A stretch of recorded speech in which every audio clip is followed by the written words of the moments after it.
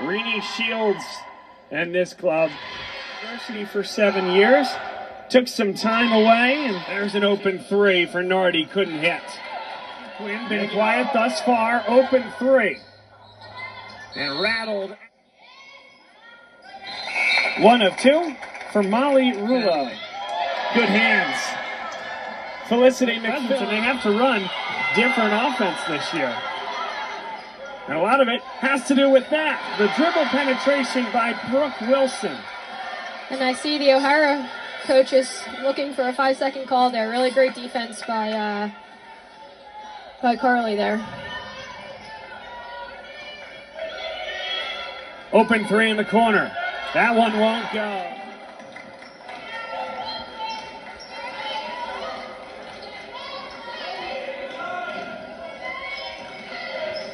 Great hands. My partner here, Megan McCullough, a star at the Academy of Notre Dame, right down the street from both of these schools.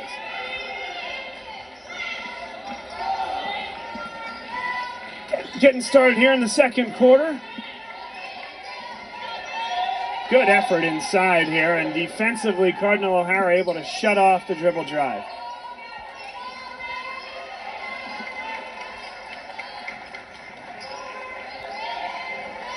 The back screen for Joni Quinn, and a blocking foul is called.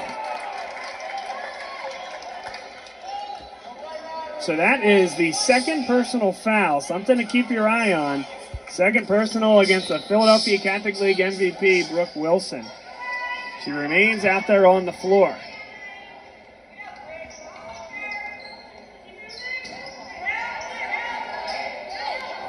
Quick on the closeout defensively. This game, Carroll beating O'Hara in the first matchup we had tonight. Archbishop Wood into Wood. Now nearly got a steal. Reese Power. Ava Renninger for three. And Greer tries to dribble away from a double team. She'll do just that, but it's intercepted at that time, and they nearly got burned for it. Offensive rebound is Corral. Tapakis. And you're not going to keep Emily Mouse off the board for long. Defense crashing back in transition for Nazareth Academy. Emily Nouse gets organized beyond the line. Nice job to create the space and step into one. Incidental contact go, and a good finish by Sullivan. You can see Nazareth went into a zone. Archbishop Wood has been playing at a higher level, at a level above anyone else in the league this year. A perfect record will do that for you. Foul called on the play. It goes against Windish.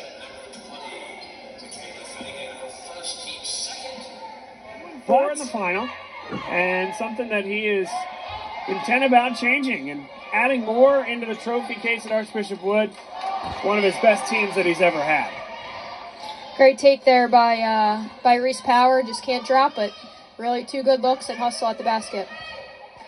Renninger off the back cut. No good from Renninger. 2 minutes and 46 seconds to play here in the first quarter.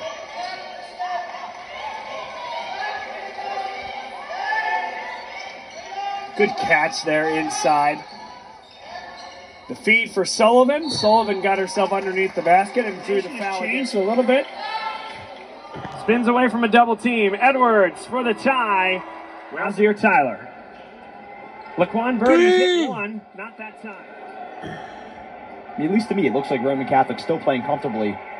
Maybe Bobby Cottrell off the feed from Sammy Jackson. Tyler is blocked. Kept in bounds there. 2 good opening possessions for both squads.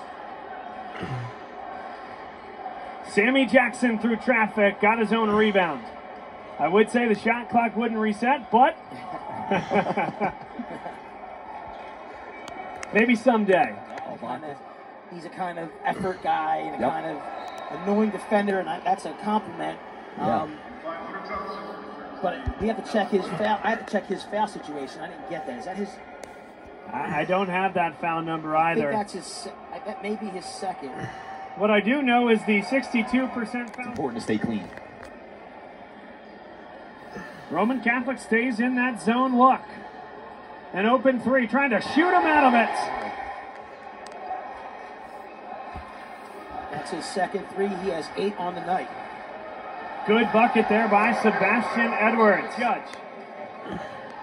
When Father Judge notched its biggest victory of the regular season to go 7-1, beat Roman Catholic at home, had to offer as Kennedy gets inside, contact, count it, and 1.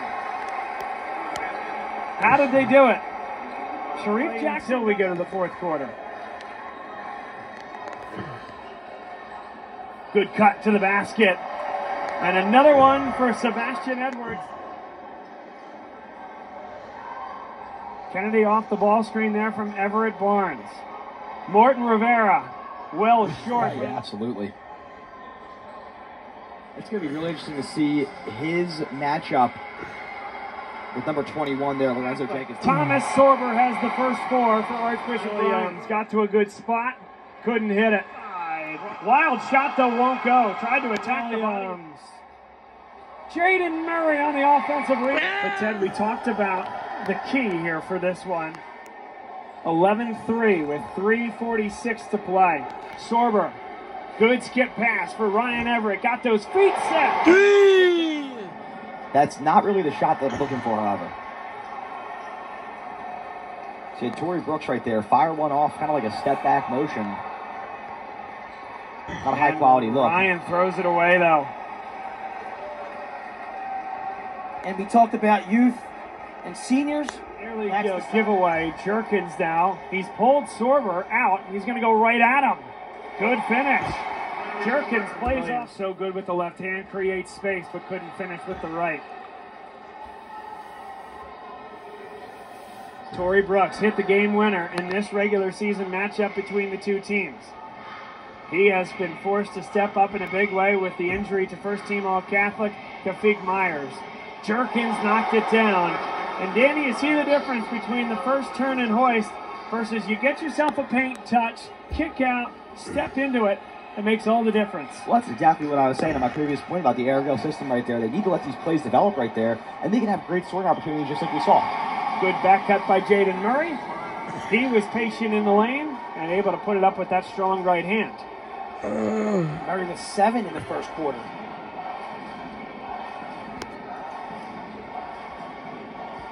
Keon Long off the window. Thomas Sorber jumped, and a great job by Jerkins. He went for the shot block. Jerkins on the weak side. They're dangerous. Got to stay ready, and Rocco's a good kid, and I know he is.